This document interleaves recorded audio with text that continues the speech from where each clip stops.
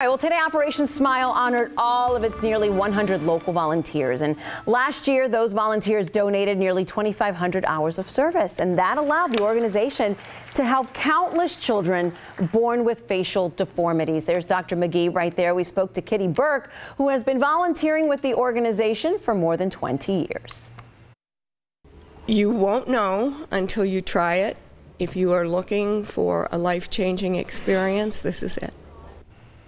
So it sends thousands of medical volunteers from a wide range of medical specialties to more than 80 countries. Operation Smile is actually one of the largest medical volunteer-based nonprofits in the world.